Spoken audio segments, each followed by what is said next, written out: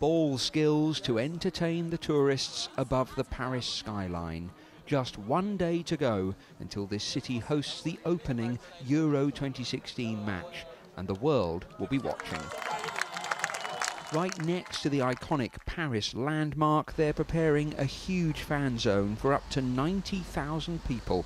Security at the front of so many minds here.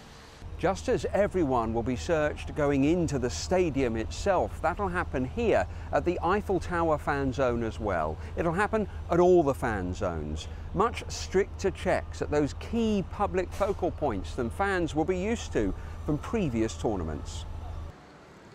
Visiting supporters who tour this city will see echoes of last year's terror attacks, but find the French ready to play host despite the security risk.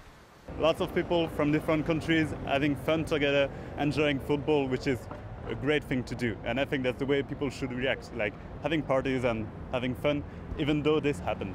But are you confident that people will be safe, that you will be safe, that France will be safe? Yeah, I think France will be safe. It makes sense to be worried because obviously we've been through a lot in 2015 and we don't want to see that happen again.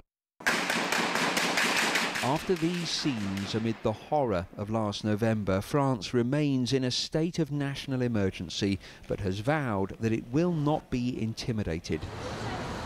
At one of the cafes targeted last year, now back open for business, I met terrorism expert and analyst for France 24, Wassim Nasir. I guess people are aware that there is a risk, but people are also aware that they should keep on living, which is called resilience. People are aware today that there is a risk. We have to live with it. France has shown its resilience, its determination to go ahead with what the president here called a sporting festival and a European festival. Peter Lane, 5 News, Paris.